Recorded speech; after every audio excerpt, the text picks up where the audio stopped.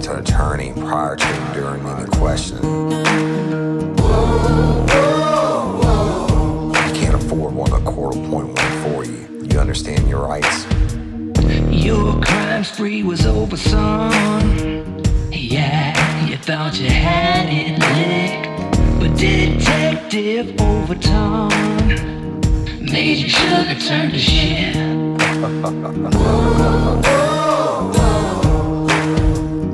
Get ready, you're gonna do time. Real life, real crime. Warning. This episode of Real Life, Real Crime, the podcast, may contain descriptions of acts of violence or that are of a sexual nature. It should be for people that are 18 years or older. Heed my warning, people. I do not get the facts of these cases off of the internet or from some television show. The facts we're retelling you were presented to us by the victims of the crimes or the perpetrators who committed the crimes against the victims. My description of the crime scenes are what I saw with my own two eyes. If you're gonna get offended, please turn this podcast off now. Thank you. Hello, everybody, and welcome to this episode of Real Life, Real Crime, the podcast. As always, I'm your host, Woody Overton. And today, y'all, the name of the episode is going to be called Rapides Burning. And you know that I'm unscripted and raw and all that good stuff, okay? I'm going to tell you how I came about to doing this. It's going to have to be episodes, plural, because there's so much to it. But I'm going to explain that first, why it came about, and then I'll give you some history on Rapides, and then we'll get started. So before I get started, I want to ask you to please keep calling your tips on Miss Barbara Blunt's case. After the episode last week, I got a lot of great response, a lot of great information. It's so important. Share it. Sharing equals tips, okay? And I want every cold case to be solved, and we need your help, especially on Barbara Blunt's. So y'all please keep doing that, and stay tuned to the end of the show, and I'll talk about Lopa a little bit. All right, so Rapides burning. Rapides Parish was founded on March 31st in 1807. It was one of 19 parishes which were created by dividing the territory of New Orleans. Rapides Parish was named for the rapids in the Red River during the French rule and subsequent seat of government for this area at that time, the post of Rapide. Rapides in the French language is rapid, which is already pluralized, blah, blah, blah, etc. The American government took over in 1803 and has remained ever since. The parish seat is Alexandria. Now, y'all in Louisiana, this is for all the listeners who are outside of Louisiana, across the world, 120-something countries. We have parishes. We're on the Napoleonic Code of Law. We don't have counties. And Rapides Parish is dead center in the state of Louisiana. If Louisiana looks like a boot, and if you took a dart and you threw it and landed right in the middle of the state, that's Alexandria and Rapides, Louisiana. So geographically, that's what I'm talking about. We joke in Louisiana and say, you know, Alexandria is kind of the cutoff line for the difference between Cajun and redneck. I think Alexandria has a little bit of both. I can't say too much because East Feliciana Parish is kind of directly east of there. But it's in the center, y'all, and the 2010 census, they had 121,000 approximate residents in the parish. So it's not that big, right? And I can't call it dying parish, but there's not a lot going on there, I can tell you that, as far as industry and stuff like that. But the river does run through the railroads and all that. So in 1864, during the height of the Civil War, the Union Army came in and burnt down the whole city of Alexandria, including the courthouse, which was later rebuilt and is still standing today, but they burned it down. And I think that naming this episode Rapides Burning is kind of a play on words for that. With that, we'll get started. Now, I first came to know or be involved with Rapides Parish. Back when I was with the state police, I had dealings with a detective there, not in a good way, but that's a story for another day. But they knew who I was, and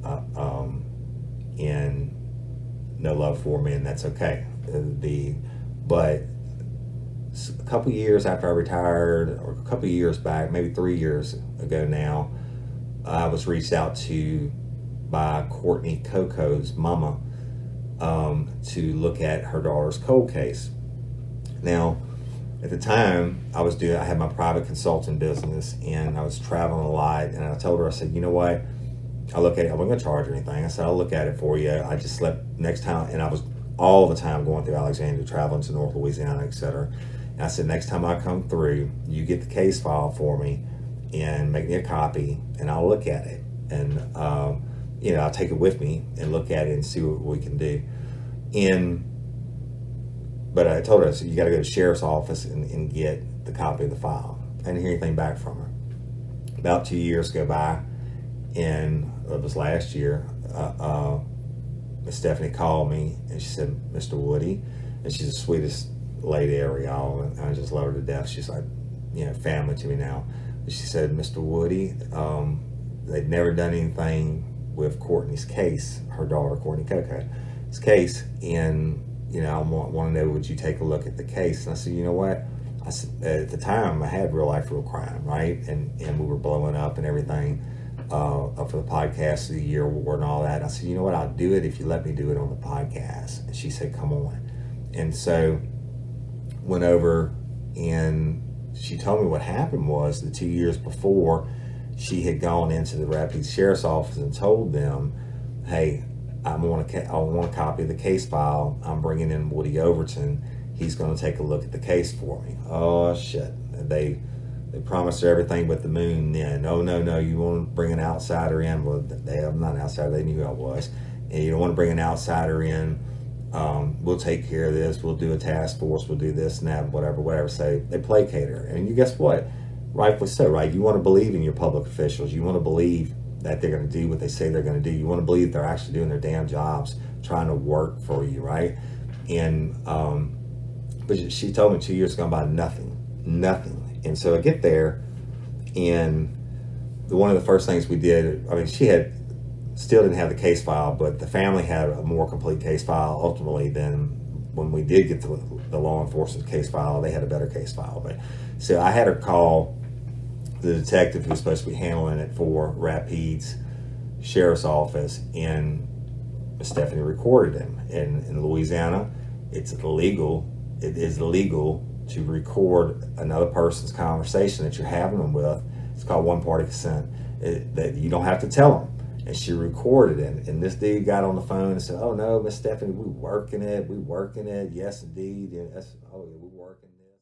Randall Alls is his name.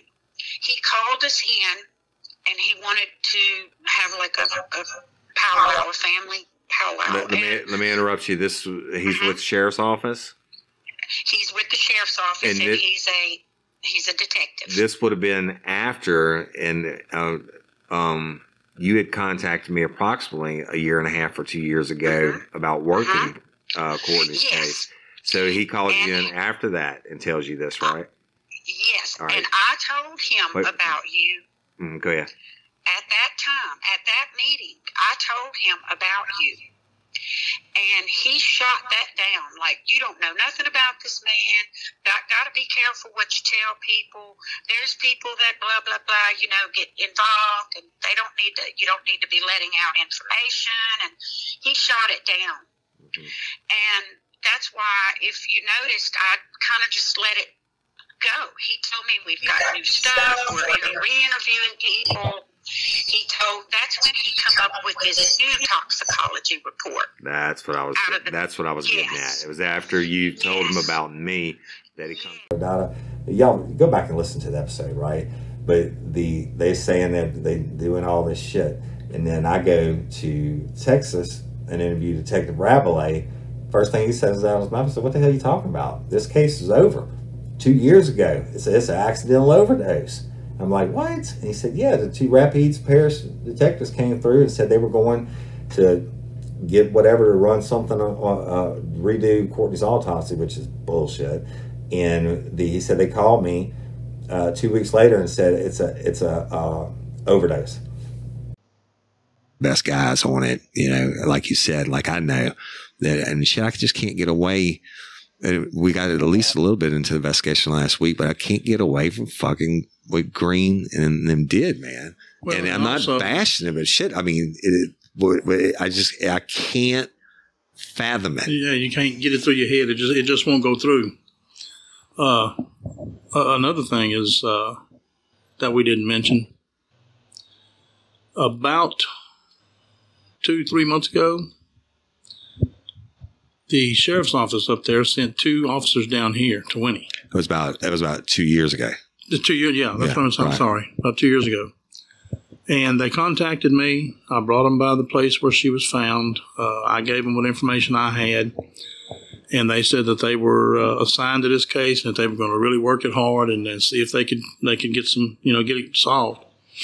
Well, a few days later, Detective Isles, I believe his name is, right, called me back and told me that they had rerun, or that they ran another toxicology off of Courtney's spleen, not just blood, off of her spleen. And they said that it came back that she was just loaded with narcotics and that they're closing this case as overdose.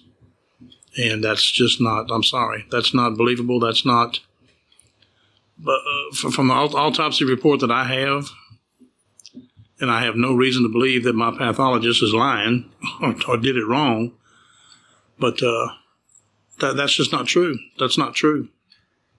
Yeah. So I don't know what they're trying to hide. I don't know who they're trying to hide it for. I don't know what's going on over there, but it needs to stop. It needs to stop, and a real investigation needs to be done by somebody who's got the kahunas to step in there and do it, not worry about whose toes he steps on. That's right. And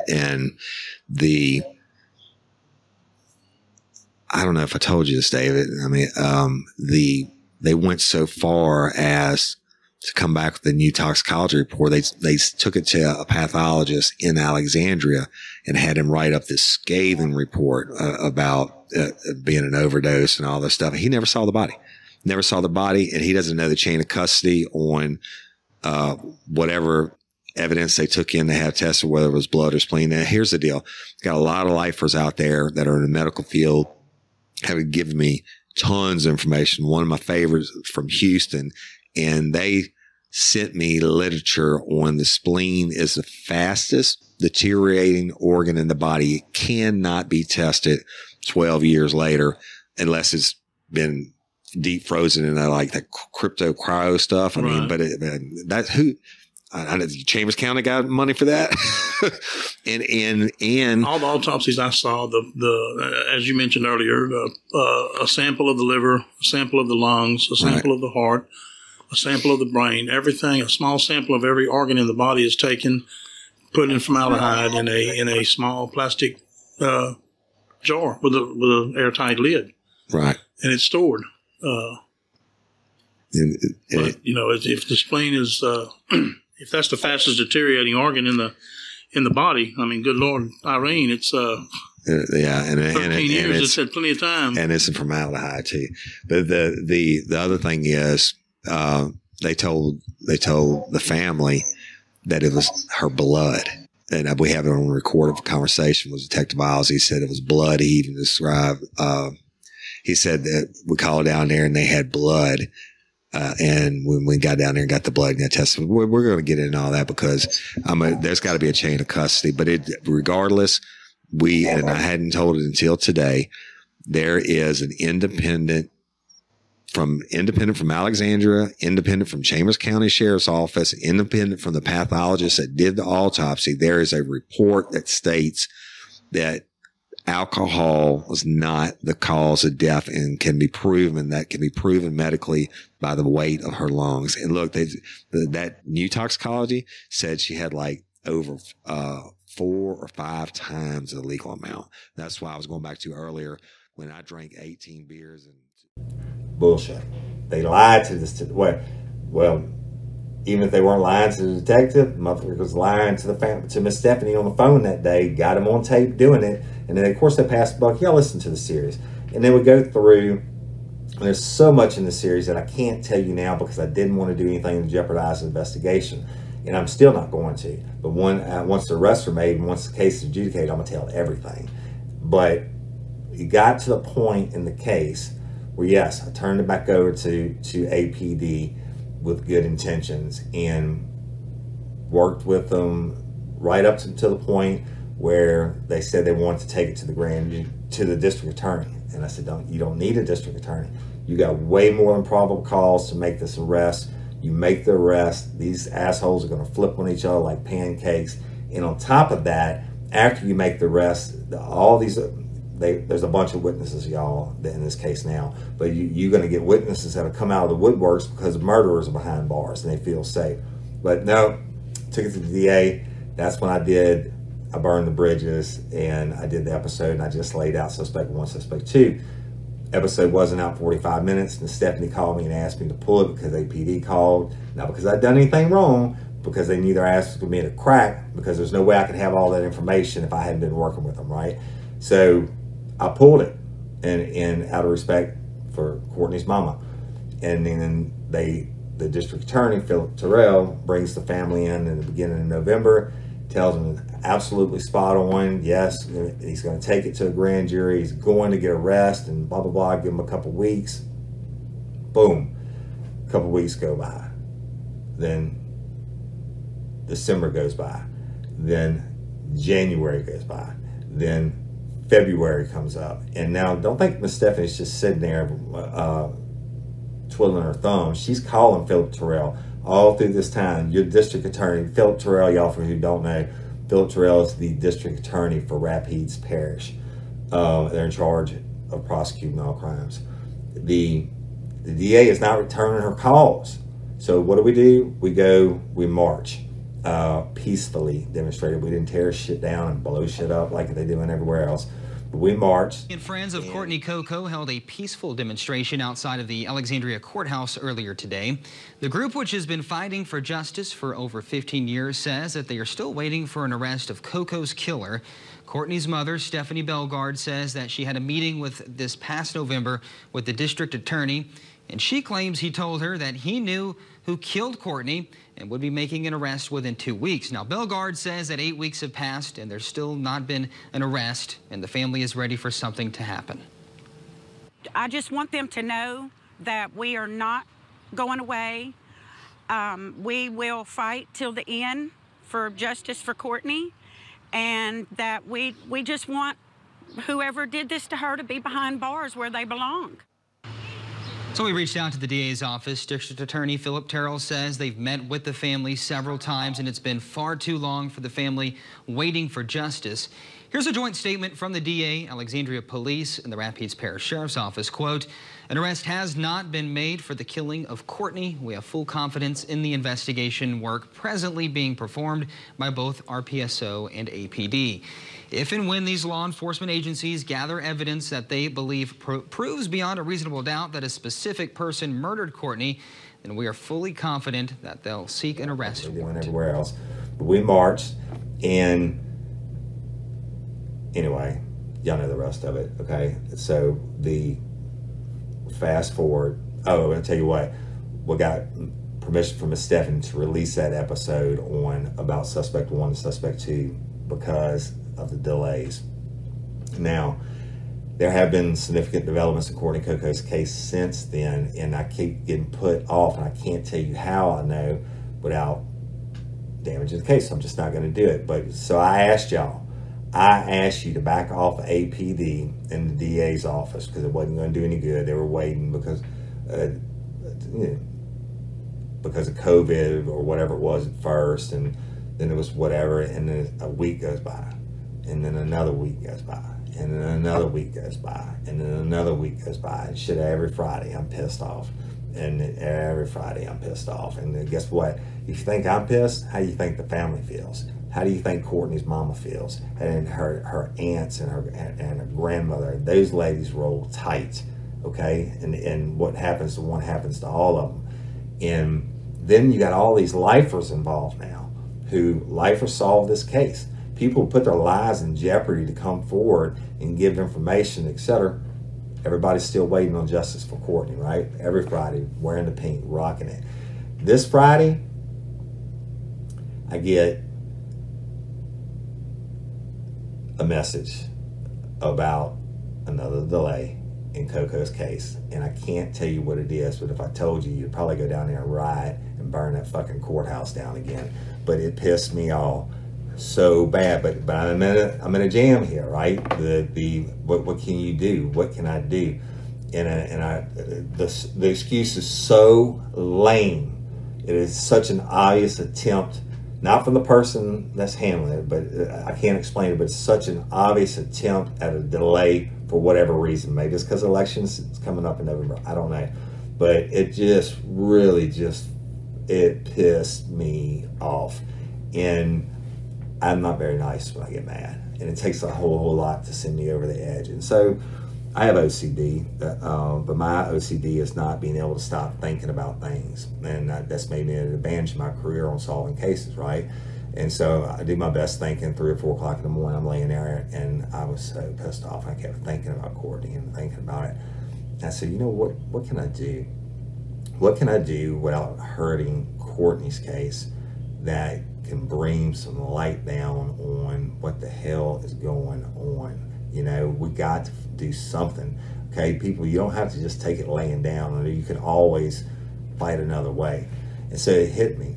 I started thinking about all these cases from day one. When we dropped the first Courtney Coco episode,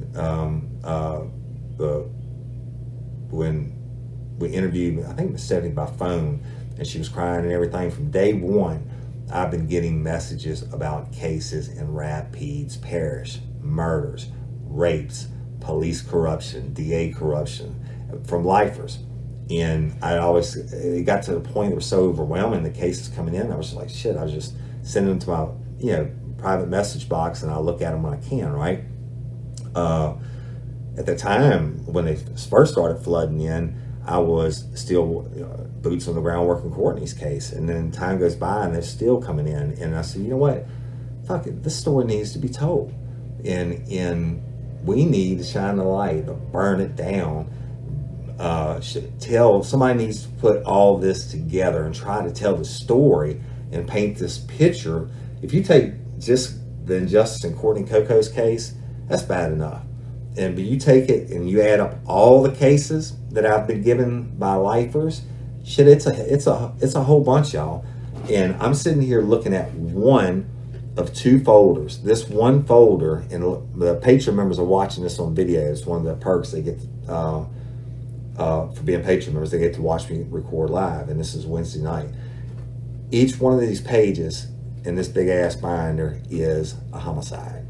It is a bad case, and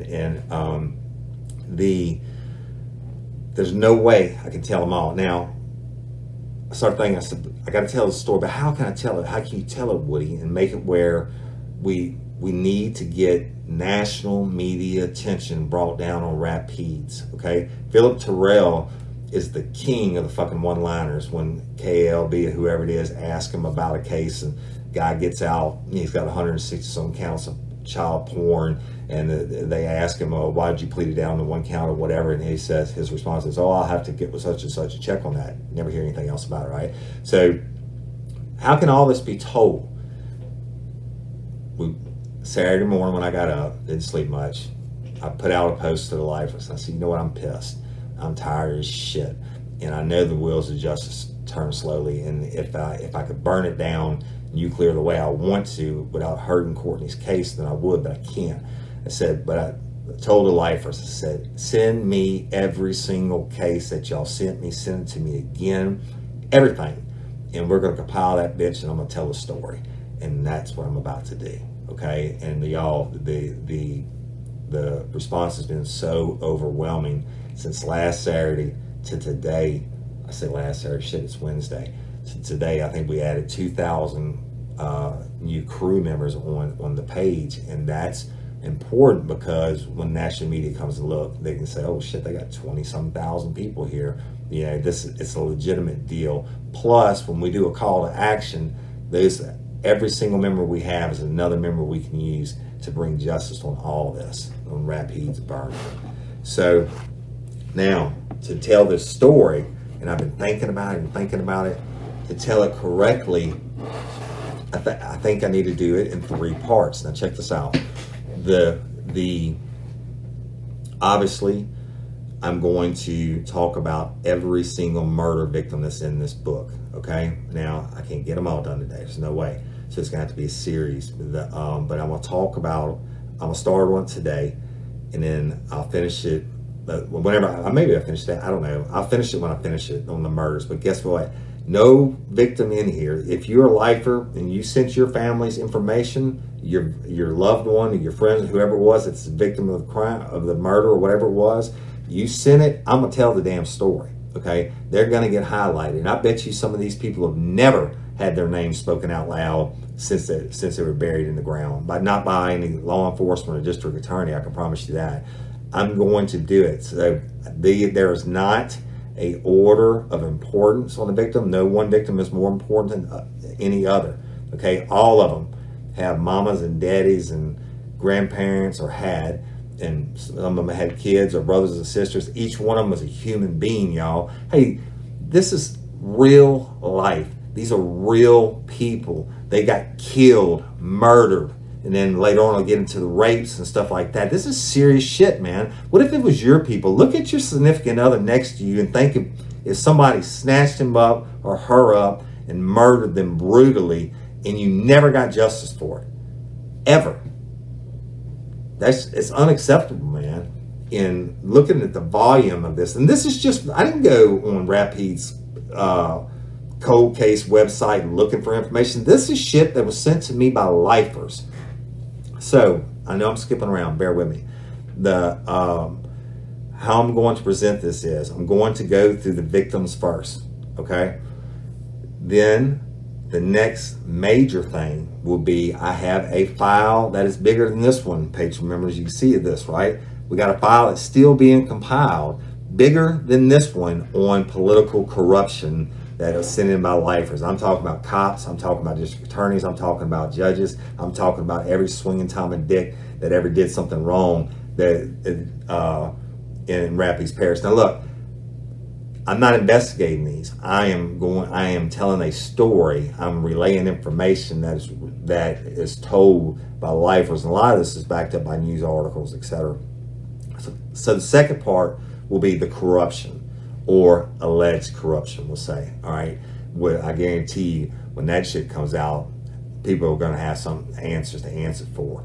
And the final thing I'm going to do, which is so important, I have an insider who worked for the district attorney's office as an assistant district attorney for numerous years, who I'm going to go in the field and I'm going to interview him on the last episode of Rapides Burning. And he has documents and he has personal first-hand knowledge of bad shit. And when you hear who he is, you'll understand. So 3 parts: victims, acknowledging every one of them. Secondly, addressing your concerns, lifers. I don't give a shit, but I'm not, certainly everybody in Rapides is not bad. Certainly every judge and ADA and cop, that's not what I'm saying, y'all. But I'm saying there's a systemic problem. If you look at the totality of circumstances, there is a systemic problem running in Rapides Parish. And I'm going to burn that bitch down, or burn them out. Okay. So y'all know, again, I don't like to use notes, etc., but on this I have to, because of the sheer volume of it. So you're going to hear some pages turning. Toby Tomplay, I'm going to ask that you not edit anything other than maybe take out some lip smacks or ums. Do not change a word of what I say, because I mean what I say what I mean, and I mean what I say. The first victim I want to talk about is a name that I came across many times during Courtney's case. And her name, and I hope I don't butcher it, y'all, is Shamika Lena, L-E-N-E-A, Garnett. All right? Now, the body of Shamika Garnett was located near a drainage ditch off of Old Boyce Road. Miss Garnett was 20 years old at the time of her death.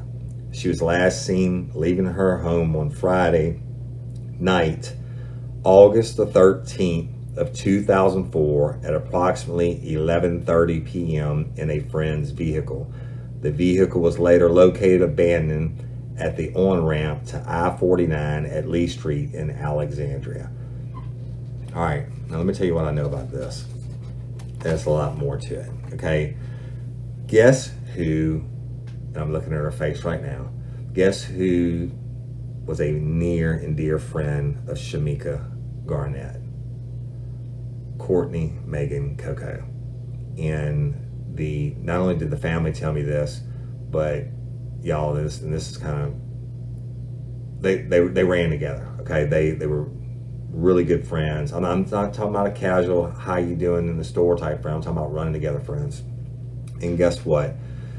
She was murdered, or she was last seen on August the 13th, 2004. Courtney was murdered on October 4th, 2004. Two girls, good friends. And if you think I'm bullshitting you about the good friends part, let me tell you a little inside piece that I know. When Courtney's car was recovered in Texas, in Houston, and they processed it for evidence, one of the items found in the trunk, and y'all, Courtney's family, I apologize if you haven't heard this again. One of the items that was found in the trunk of the car where we know Courtney's body was placed after she was murdered and she was transported in, underneath her body was Shamika Garnett's obituary, which had been clipped out of the local newspaper. It's in the trunk of the car, and it had to be underneath Courtney's body, right? I mean, put that and let that sink in. Where's the answers, y'all, for Shamika? Who's doing something about it? The next one I want to talk about is, I guess it's Teresa, middle name Wren, W-R-E-N, last name Gilcrease, G-I-L-C-R-E-A-S-E.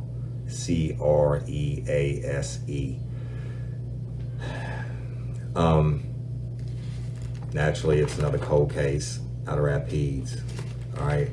Now, this was sent in by a lifer also, and I can't read everything that he put, but I'm gonna read some of it. But this is a clip of an article from the Town Talk, which is like the Alexandria newspaper.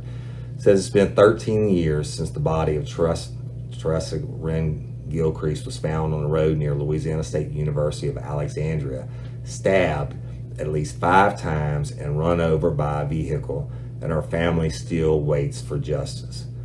Gilcrease, who was living in Oregon with her husband, had come to Alexandria for her daughter's high school graduation.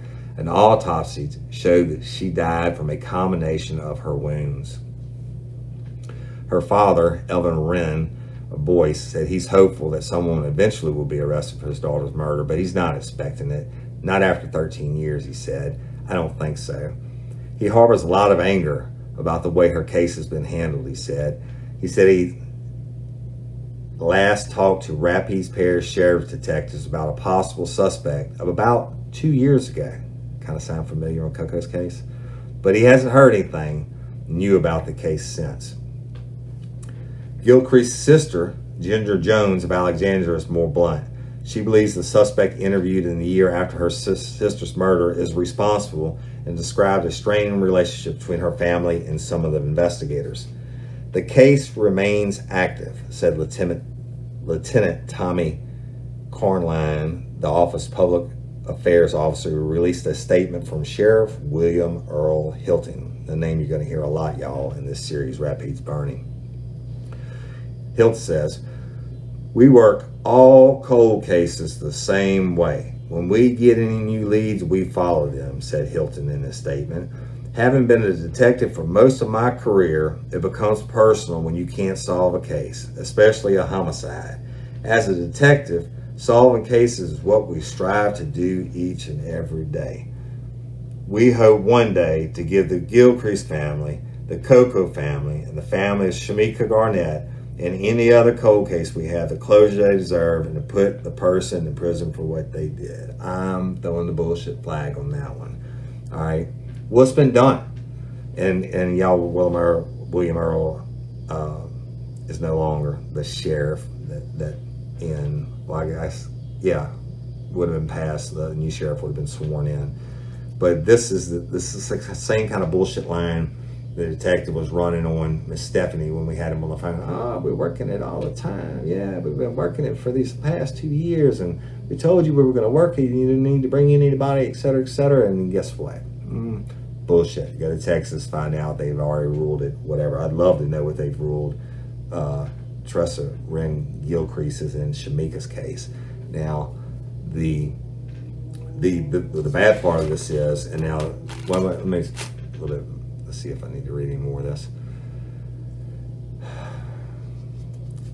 Back on the Gilcreases, they said a sketch of the man was released after Gilcrease's body was found, and suspects were questioned, but no arrest had been made. Coco case all over again. Gilcrease's case was the first recently to be featured by Crime Stoppers, blah, blah, blah, whatever.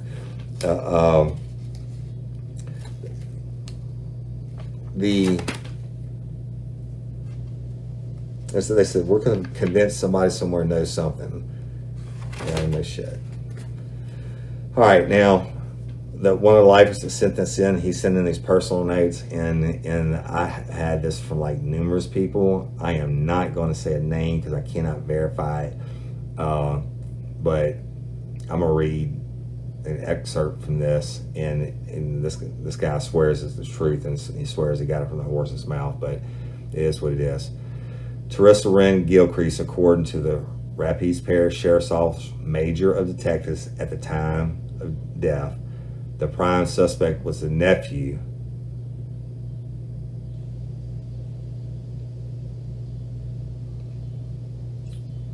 of Sheriff William Earl Hilton. I'm not going to say his name, y'all. They also say it says he allegedly was a state trooper. I'm trying to edit this out. Under the supervision, his name is blank.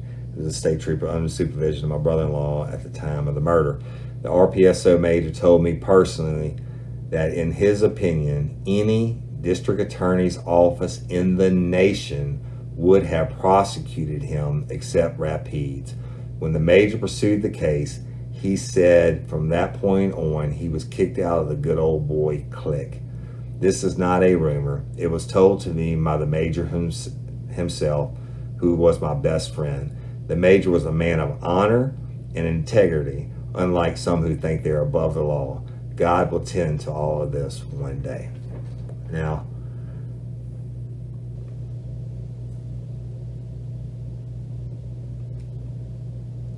I'm gonna leave the rest of his statements out. This guy's obviously is pissed off, and he's saying that his best friend was the head of the detectives for Rapides Parish Sheriff's Office, and this case should have been prosecuted, and it wasn't. And he's saying that it was the sheriff's nephew. I don't know that. I'm saying what he was saying. So thank you for that information. I want to talk about another one, and I'm flipping through all these pages because it's so much. This one kind of, shit, man, it kind of disturbs me in a way. All right, y'all, the next one I want to tell you about is the case of the homicide of Rebecca Ann Miller and Roderick Collins. Their bodies were found badly decomposed off of Sugar House Road in Alexandria, Louisiana on December 20th, 2002. Their bodies had been out there for 6 weeks. It took 3 autopsies and an anthropologist to find the cause of death. My mama, and remember y'all, this is sent in by a lifer, Rebecca Miller, was stabbed 67 times so viciously she had indentations on her bones. Rebecca had just gotten out on bail from jail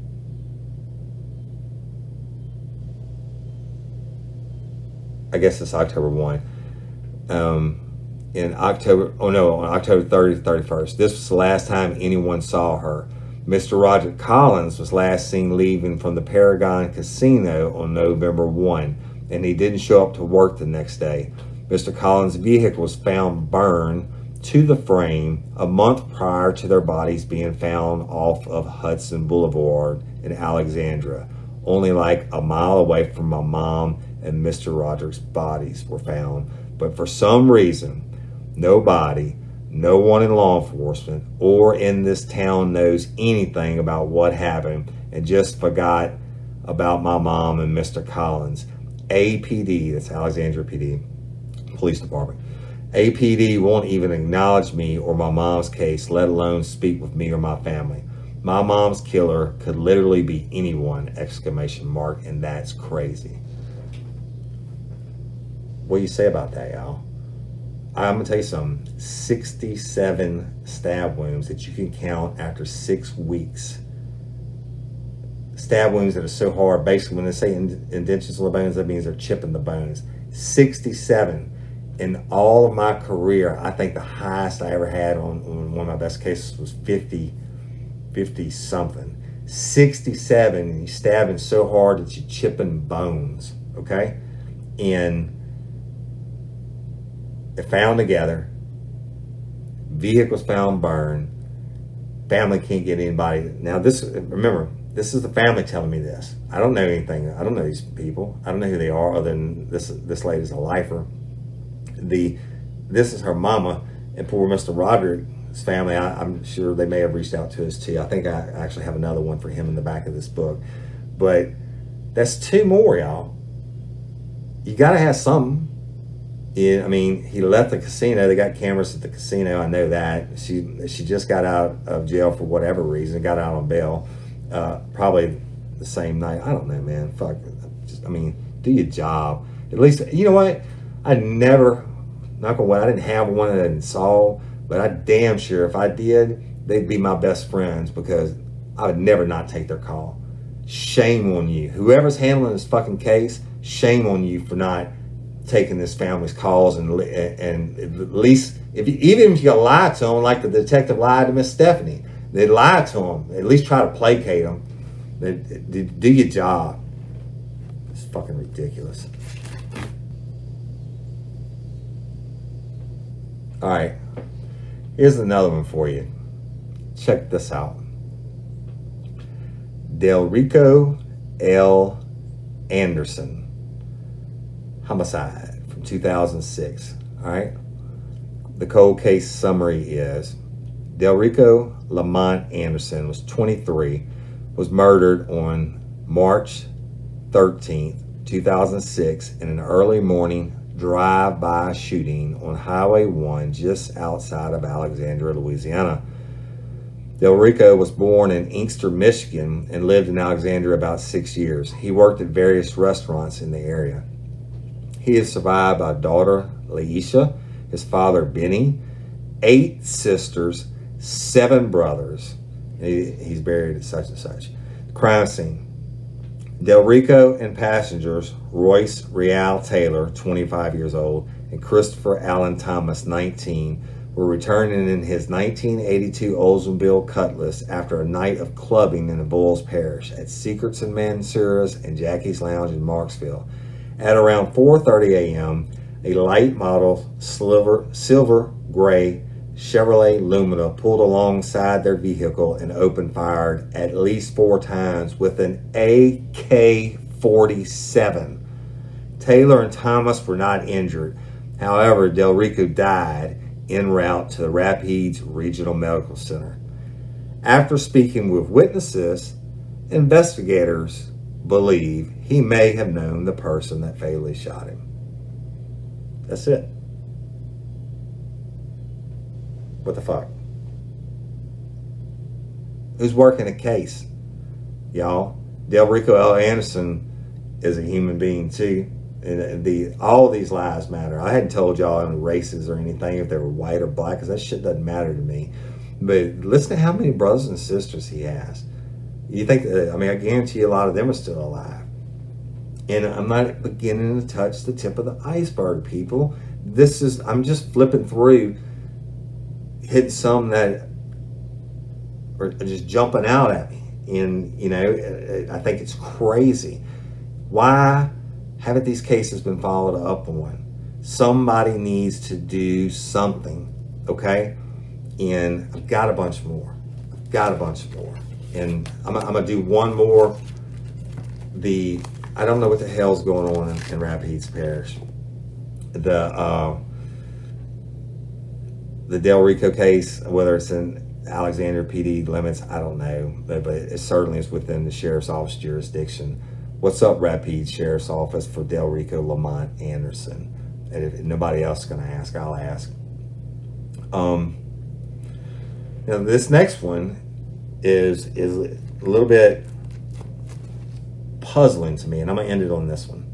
It's puzzling to me, okay? And I know this is a more recent case, and it's a young man named Bucky Tarver. Now, Bucky Tarver's not from Rapides Parish, okay? That's the kicker. He's from Avoyelles Parish, which is the next parish over. But check this out. He's not from there. And I talked to his family member for like, I don't know, 45 minutes this weekend. She was a real sweetheart. And about what happened. And she told me that, just a bunch of strange shit. And if it's true, it's just horrible. I'm not saying you're lying, sweetie. I'm just saying if your facts are straight, it's horrible and so solvable, right? That, but I don't want to do anything to mess up that investigation, so I'll leave it alone. But here's the kicker. The kicker of it is, now get this, Avoyelles Parish. It's the next parish over from Rapides. Bucky Tarver went missing. Let me read this to you. He went missing from Avoyelles Parish. Okay? He lived in Avoyelles Parish. But check this out. The Rapides Parish Sheriff's Office is asking the public to help find a man missing since March the 30th. And y'all, that would have been, I guess this year. Yeah, March the 30th. Timothy Clay Bucky Tarver Jr. He's 33 years old. He's last seen in Center Point, community around noon on March the 30th.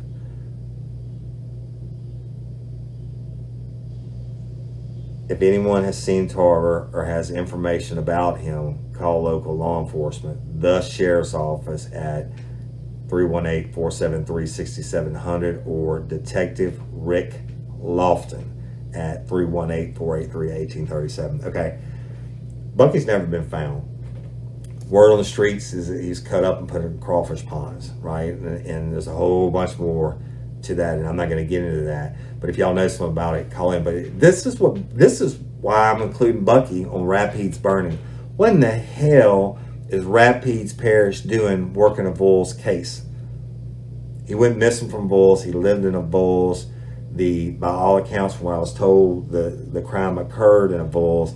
But this family member was told in no uncertain terms by this detective from Rapides Parish Sheriff's Office that the detective or deputy, whatever, from Avoyelles that was handling the case was no longer with the department, and the family had any questions, they were to go through him.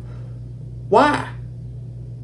It's not your parish. Shit, you got Delmico, Anderson, you got Courtney Coco, you got Shamika, you got Teresa Gilcrease, you got everybody else that I mentioned, and so many more. But certainly I wanted to find Bucky. Y'all, this is still a pretty fresh case, and I certainly hope you can get it. But why is Rapides Parish working that? Thelma doesn't know. I don't know. You know, I don't know, people. I don't understand how in the hell you can go and act with impunity, whether it's in law enforcement or a district attorney's office or whatever, and act and lie to people, or Willie Graves would have murdered me when I was at the sheriff's office if I didn't call a victim's family back. Okay? How do you not talk to these people? You just say, fuck it, I'm not taking the calls anymore. They're going to go away. And guess what? It worked for a little while. It worked on Miss Stephanie for a little while on Courtney's case, right? It worked on many years. She believed in the system. She believed in that they were going to do what's right. And then called me in, and then it worked. They talked her down again. It worked for 2 more years. Called it in, did the case. November, it works again. Then gets to February and shit, here we are. And again, I'm starting this. And one day, I promise you to tell you the reason that I got, the excuse that I got that Courtney's case was now being delayed, and it is the dumbest delay tactic, stall thing that I've ever heard. And that's what pissed me off. And that's what's going to make me now go through and call y'all out on every single homicide case. I'm going to call you out on every single thing that a lifer sends me. I'm not getting this shit off the internet. Oh, y'all, any of the articles I read, if I didn't mention it, it's like the Daily Talk or quotes from KALB. I don't want to get any kind of copyright bullshit on me. But this was sent in by lifers who are hurting, and it's so many more. It's ridiculous. It's so many more, y'all. It's so many more. But I'm gonna do it. I'm gonna keep doing it. I'm gonna wrap up for today. But I'm gonna get this. I'm gonna go through more victims next week, and maybe I'll get through them all, right? Because I won't have to tell the whole pre-story and all that. But maybe I can just roll through it. We'll get through the victims. You better hold on to your horses, because sugar is going to turn to shit. Because then I got a file of complaints against officials that are from real people who put their name on the shit. Okay, and it's serious. And you take those complaints, and I mean it's just so many that I don't see there's any way that lifers don't get pissed off. I'm talking about everybody else that doesn't know it already. We don't get pissed off, and then we get a plan together and force some kind of action. We make them do something. And then the last interview, I'm gonna bring in an insider who has the juice, is what I used to call it when I get a confession in a case. Is I was going for the juice. This man's got the juice, and he's got the reputation and the career to back it up. And so that's gonna be the last episode of Rapides Burning. So if I get Rapides, you're on notice. I'm coming. I would be scrambling if I was y'all to try to contact some of these other victims' families before I get to them next week. And then when the news shows up, you can be like, oh yeah, certainly, we've been talking to them, you know, whatever. I don't understand it, but pissed off. And I'm not even from there, man. Shit, I'm glad this is not. I actually live in two parishes, Livingston and now East Feliciana, and I'm so damn glad it's not my backyard. And I feel for y'all that live in Rapides. I don't know how the hell you've been putting up with it this long. But I can tell you something. There's a district attorney's election coming, and you have the right to vote. So you're right. You have the right for your voices to be heard. And yes, I am looking at the patrons. Some stuff what's coming up. We are going to bring the media. We are going to bring the power and the numbers on the Lifers crew and all our other social media. When we get done telling the story, we're going to present it in such a way that it has to be a story. That the Jefferson Davis 8 can get all of the, and I worked on that when I was with the state police, that can get all the media. Then why can't all of these victims get media? Hell, you talking about Shamika and Coco were killed 3 weeks apart. And I think Gilcrease was just shortly after that, or just a couple weeks after that. I mean, this is a time frame. There's a story here. I can't tell it all. I don't know it all, and I don't proclaim to know it all. And I'm certainly not saying everybody's bad, but I'm saying some of you bitches are bad in Rapides Burning. So before I close, y'all, it's just so much more I could say, and we'll get into it next week, and we're going to keep going. That it's just the tip of the iceberg. I'm going to acknowledge each of the victims.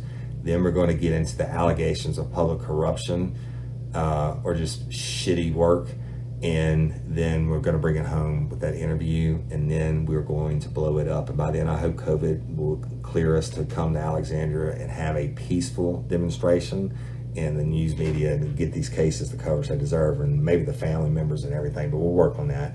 But real quick, I want to talk about LOPA, the Louisiana Organ Procurement Agency. Y'all, you heard Toby Tomplay last week. I couldn't even get in the studio when I was out working Miss Barber's case.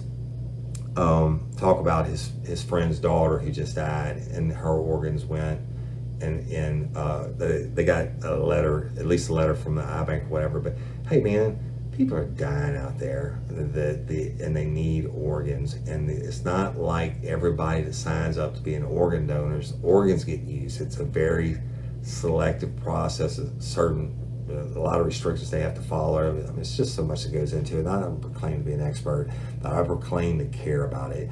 Be an organ donor, lifers.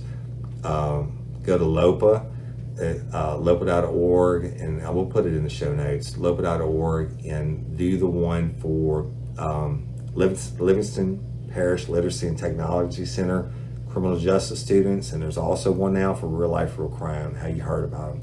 We also thank you for those who donated. We raised $250 this past week for LOPA. Y'all saw we actually sent it electronically, but we did a check, blacked out the account number to put it on social media. So be a hero, man. Check that box. You don't care what they do with your organs. Shit, you'll be dead, you know? And then, so save a life, be a hero, save a life. And I'm Woody Overton, your host of Real Life, Real Crime, the podcast. And until next time or ever, don't let me catch you down on Murder Bayou. Peace.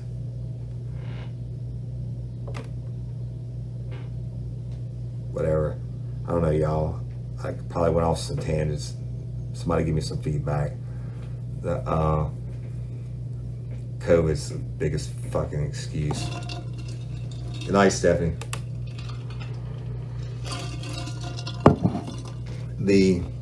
All right, y'all. I appreciate you tuning in. Thank you for being patron members. Wouldn't happen without y'all. And I agree, Megan Hester. Thank you, Megan. And we're just getting started. I'm gonna need to grab a beer. Thanks, Michelle. I got to do a commercial. Thanks, Ashley Falcon. Thank y'all. Thank you. Patron members, if it wasn't for y'all, shit, Brandy. I got too much to tell. That's the problem. You know, it's so much and shit. I know I'm stepping on toes and pissing people off, but I don't care. This story needs to be told. And wait till I bring it home with that last interview. So I got to read a commercial if y'all want to hang out and laugh. What you don't have to hear as patron members. Actually, I think I already read this one.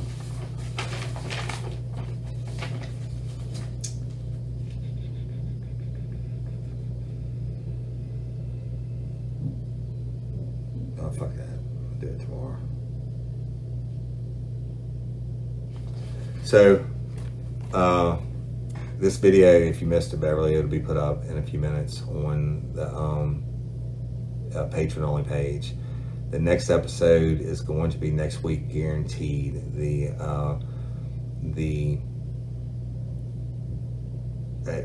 Definitely next week. All right, and it's going.